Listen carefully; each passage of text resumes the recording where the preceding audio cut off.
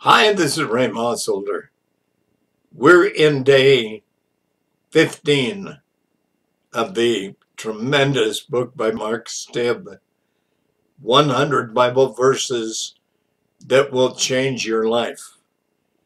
And we are on the 85 now, going down from 100. And I said we were in 85 yesterday, and it was wrong. But we're now here. Deuteronomy 131 in the King James Version says, and in the wilderness, where thou hast seen how that the Lord thy God bare thee, as a man doth bear his son, in all the way that you went, till you came into this place.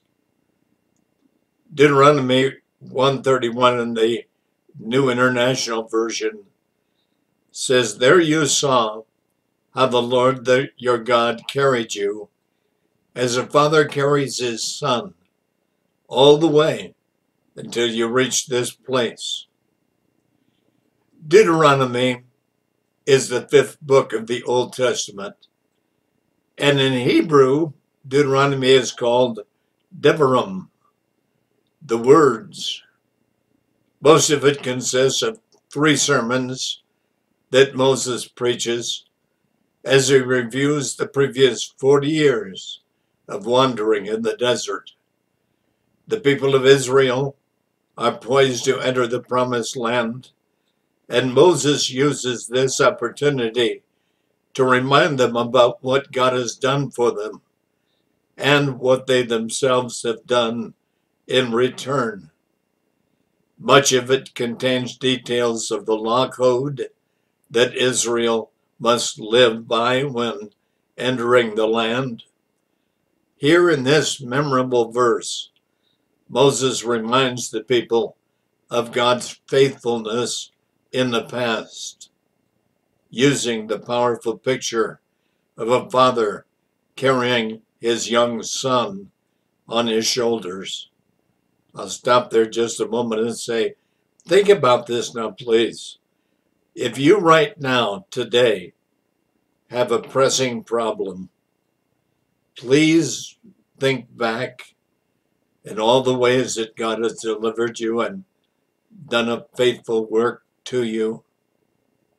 All those years or however long you've been a Christian, how God has been faithful to walk with you and carry you.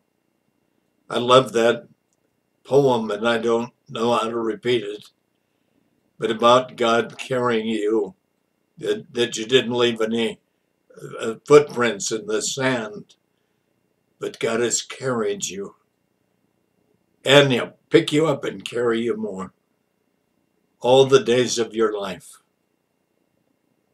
Now, Yahweh is the transcendent and majestic King of the universe, Yahweh, God. But He's also a caring and involved Father who nurtures, protects, and carries His children, just as He's done in the past. He'll carry you on His shoulders in the future. He is the most adoring, doting, affectionate of all fathers.